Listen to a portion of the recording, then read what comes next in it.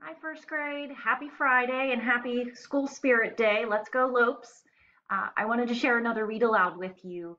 And I found in the series, after I read Memoirs of a Hamster, I found Memoirs of a Goldfish. And I thought I would share it with you today.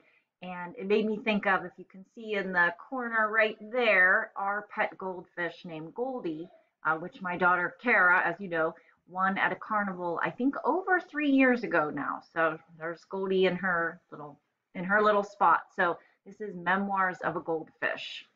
I hope everybody's doing great and let's enjoy the story. Day 1. I swam around my bowl. Day 2. I swam around my bowl twice.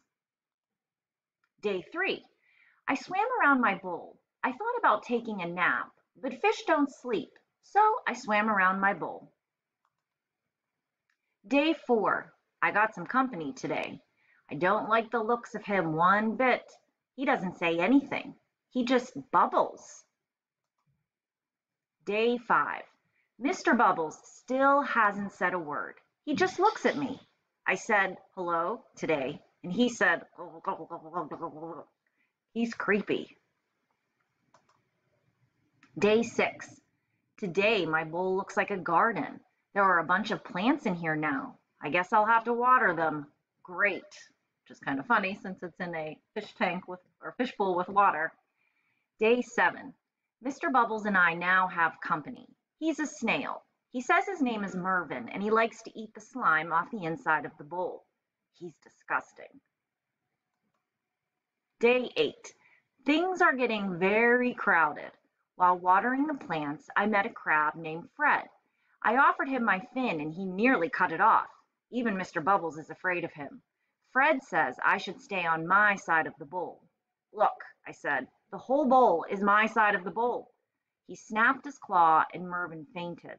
I got to get out of here. Day 9. That does it. My bowl now contains a sunken pirate ship, two guppies named Rhoda and Clark, and an angelfish named Cha-Cha, who says she's from Hollywood. I can't turn around without bumping into something. At least Mervin is happy. There's more gunk on the side of the bowl every day. Day 10. This is ridiculous. I was trying to find room for a swim today when Rhoda and Clark told me they're going to have babies soon. Like there's room for that. Fred knocked Mr. Bubbles over and he became tangled in the plants. Cha-Cha said she couldn't help with Mr. Bubbles but needed me to apply her sunscreen. The sides of the bowl are covered in slime and Mervin says he's too full to eat any more. Yuck. Day 11. I'm a nervous wreck. Trying to avoid Fred, I turned around quickly this morning and came face to face with my reflection in a mirror. I nearly jumped out of my gills. I don't even look like myself anymore. I need to relax. Day 12. I've had it. Rhoda and Clark were racing around the bowl. Fred was fighting with Mr. Bubbles. Mervin kept belching. And Cha-Cha told me I was standing in her light. I just lost it. This is my bowl, I screamed.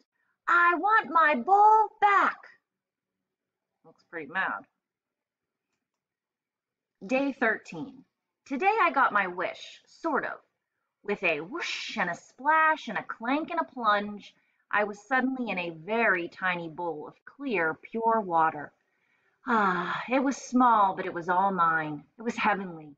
I swam around my new bowl twice. But I started to wonder, what had happened to everyone? When I last saw Mr. Bubbles, he was tangled in green. Who would help him? Poor Mervin was probably sick as a dogfish. He needs me. Cha-Cha will get a sunburn without me around. What about Rhoda and Clark? Did Rhoda have her baby guppies?